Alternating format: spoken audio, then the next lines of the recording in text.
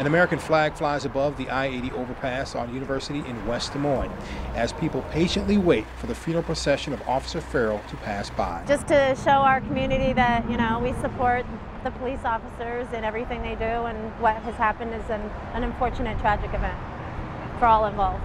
Perkins made sure a flag she hung on the overpass was in place, a flag she says symbolizes police lives matter. It means a lot due to the unfortunate rap, essentially, that officers get anymore and nowadays, and as a whole, we're pretty lucky as a city. Perkins, like the other 100 or so people standing on the overpass, stood in silence as the procession passed beneath. A route that started outside Lutheran Church of Hope in West Des Moines, the faces there may be different, but the respect and silence as the procession passed exactly the same. Well, to show your respect for the policemen and fire department and all the hard work they do. They save a lot of lives. As the procession wound north on 2nd Avenue toward Highland Memory Garden Cemetery, the faces again change, but standing tall to honor Officer Farrell remain the same. Marcus McIntosh, KCCI 8 News, Iowa's news leader.